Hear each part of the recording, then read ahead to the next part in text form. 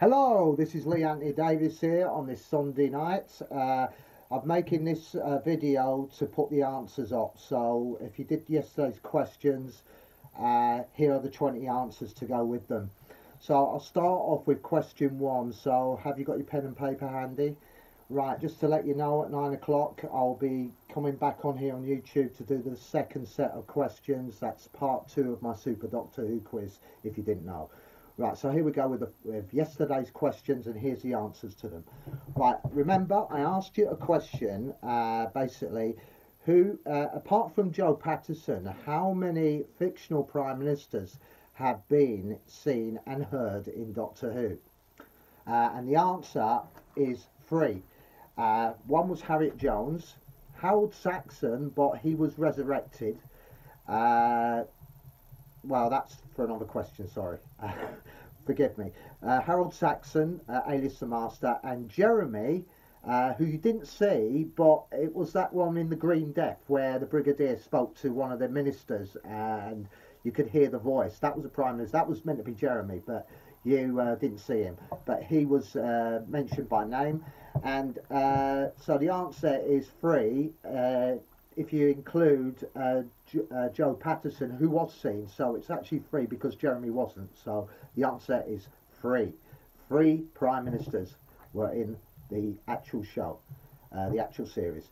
Right, okay, moving on to question two. After that convoluted, too much information crap.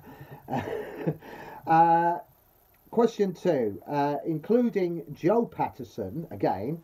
How many prime ministers have died in office in Doctor Who?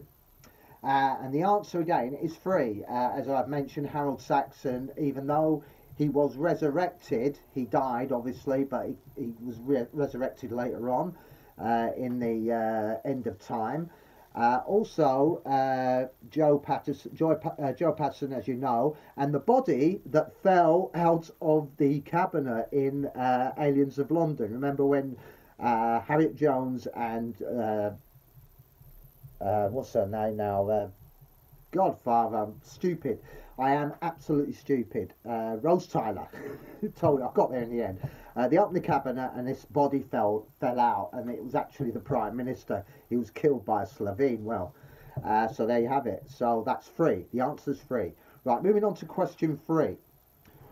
Who is the only real-life Prime Minister to appear as a character in Doctor Who? The answer is Winston Churchill, played by Ian McNeice, and he appeared in Victory of the Daleks. That's the Matt Smith, I think it's Matt Smith's first season. I think it was the third adventure from the first season of Matt Smith.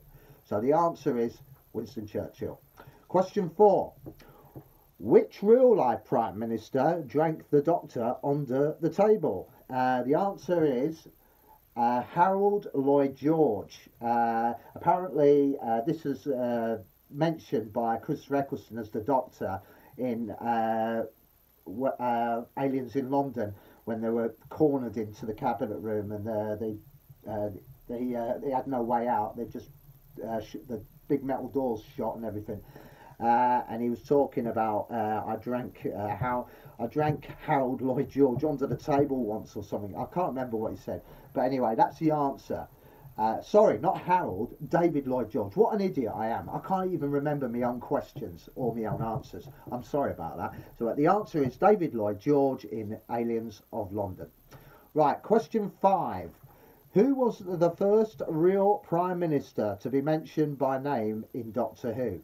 The answer is Bonar Law was mentioned in The Horror of Fan Rock.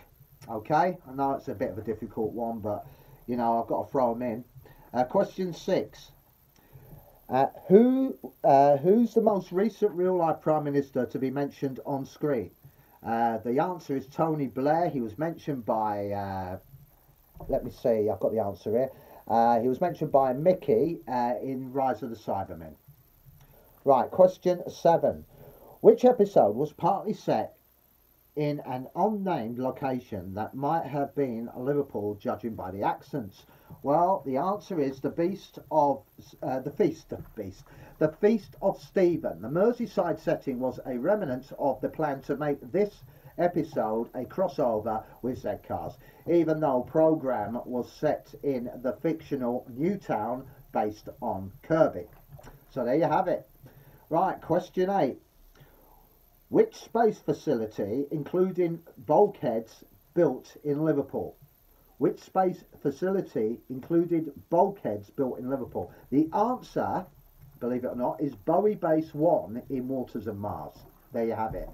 So, how are you doing so far? We've reached question 9. So, are you doing well or are you doing crap like me? I'm not surprised you're doing crap because I'm reading them out. I'm really terrible at these quiz questions and getting everything synchronised. But anyway, but I'm sure you're doing better than I am. Right, question 9. Here we go. This one's about a Vodafone advert, and this was a 1996 Vodafone advert set in Liverpool. Linked the words of Doctor Who and which other cult American TV drama? The answer is Twin Peaks. Basically, it was Carl McLaughlin who played the agent investigating a possible time experiment in a garage near one used by a character played by John Pertwee, believe it or not. He was in that. Yes, he was. But he didn't play him as a doctor, he played him as another character. You've got to look at the video. I think it's on YouTube somewhere. You can find it, I'm telling you. He's there. So anyway, that's the answer to question 9. Moving on to question 10. We're halfway through this, thank God. Let me just see where we are. Yeah. Right, you ready? Name the 4 Liverpool-born actors who were TARDIS travellers, and who out of what, well, shall I say, which one of them actually mentioned the city on screen, a hometown on screen? The answer to the 4 first: Elizabeth Sladen, Maureen O'Brien, Paul McGann, and Tom Baker. Of course, Tom Baker. They all came from Liverpool. They were actually from Liverpool. So, and the one that mentioned a hometown city was Maureen O'Brien, who played Vicky. And I think it was yes, it was in The Chase, in the adventure called The Chase. She mentioned the hometown city of Liverpool. I think it's when that thing the Doctor found from the adventure before. It was like I don't know what they called it, some silly thing. It was like a television round massive thing, and you could look into past events, you know, sort of thing. And they got the Beatles on there as well, doing She's Got a Ticket to Ride or something. But that's and then she mentioned Liverpool, hometown city. That's where it came from. So anyway, I know it's a bit of a daft question, but I thought I've got to answer it.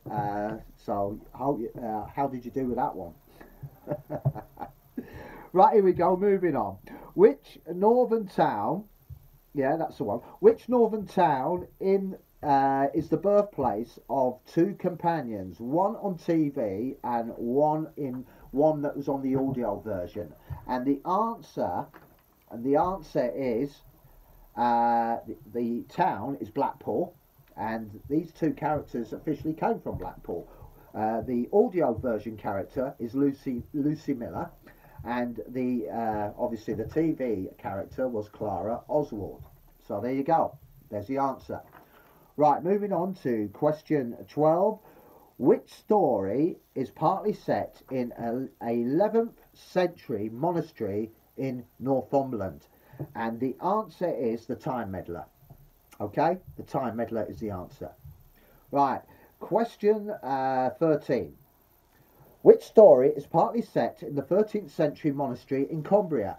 Obviously, it's modern day Who, and the answer is The Bells of St. John. That's Matt Smith's adventure. I think it was the first season of Clara Oswald. So anyway, the second adventure, I think it was. So anyway, moving on to question 14. Here we go. Which other football ground can be seen in a 13th Doctor episode? Which other football ground can be seen in a 13th Doctor episode? That's Jodie Whittaker. And the answer is Bramall Lane, Sheffield United. The home is Sheffield United, obviously. So that's the answer to that. Right, moving on to question 15. In which stories were the following football clubs mentioned? For instance, I'm gonna emphasise something here. Yesterday, I put it as A, B, and C. It isn't. It's a question altogether. I do apologise. So give yourself 2 points for this because I didn't read the question properly. So I do apologise. But here we go. What I want to know is which stories were the following football clubs mentioned? Manchester City, Charlton Athletic, and West Ham United. It's a two-parter, so I'll come to that in a minute. The answer is Praxis was the first one. That was Manchester City. The second one, Charlton Athletic, was the Happiness Patrol, as Ace was an advent supporter of Charlton Athletic. And thirdly, the next one, which is West Ham United, Donna Noble is a supporter, and she used to make references of going to the matches every Saturday to the Doctor, something like that. So anyway, that's the answer to that. Right, 15B, here we go. This is a two-part question. I was just looking for that. So here we go. And in which story did Yaz imagine herself a former Liverpool goalkeeper? Well, it was in that whole awful story, you know, that little Pating thing, the Sanandra Conundrum. What a title! Yeah, that's the actual adventure. She mentioned it, and she talked about this dream she had or something to. I think it was Ryan or something. You know, there's a lot of exposition going on there. You know, not a lot of action.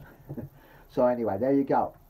Right, moving on to question 16. In which two stories can the Beatles, yes, the Beatles, be heard playing on jukeboxes? And can you name the three story? Can you name those stories in the broadcasting television episodes? One was, I believe, because there was three songs, weren't there? But I'm not going to go into that. I'll just say I'll give you 3 points, right? Because I never really researched that one, so I do apologise. But the answer that I'm looking for, question 17. Wait a minute, I've got it here. Evil of the Daleks, and the other story it was mentioned was Remembrance of the Daleks, right? And the answer. Those three Beatle records was Paperback Writer, Do You Want to Know a Secret, and A Taste of Honey. Okay, that was meant to be question 17, by the way. It was actually part of question. No, it's actually question 17. I read 2 questions at once there. Sorry, it should have been. So I'll emphasise again so you don't get confused. In which 2 stories can the Beatles be heard playing on the jukebox? The ones I've just mentioned, Evil of the Daleks and Remembrance of the Daleks. And the question 17 was, and can you name those 3 Beatles songs?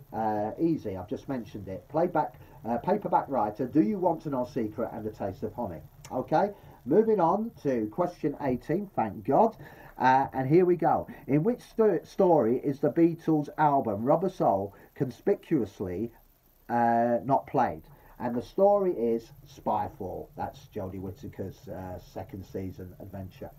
The start of it, that is. Sort of a bit of a copycat, you know, a reference to another film perhaps. So anyway, that's question 18. Question 19. In which stories do the Beatles songs A Hard Day's Night and Here Comes the Sun crop up in the Doctor's dialogue? And the answer is Ghostlight and 42. So that's one from the classics, one from the modern. And finally, we reach the 20th question. And here we go. Who once misquoted the lyrics to I Am a Walrus? That is a Beatles song, by the way, if you didn't know. And the answer is Joe Grant in The Three Doctors. There you go. That's 20 questions. I've got another 20 questions for you later on at 9 o'clock. So tune in for that. Make sure you've got a pen and paper, Andy, because you need to write those questions down. If I'm bad as a presenter, bad as a projector, and bad as a talker as I am, you'll need a pen and paper. So anyway, thank you for watching. I hope you've enjoyed the answers to the so-called suspected questions I've been dishing out. But I'll be back with another 20 questions at 9 o'clock, as I've mentioned. So thank you for watching, and I'll promote. I'll let everyone know when it's gone up. You know, on Twitter, on Facebook, and Instagram. So look out for that. So I'll probably post it up about 10 minutes to let people know when this is going out. So anyway, good luck to you. So far, 20 down, another 80 to go. So look after yourselves. I'll see you later on. Bye for now.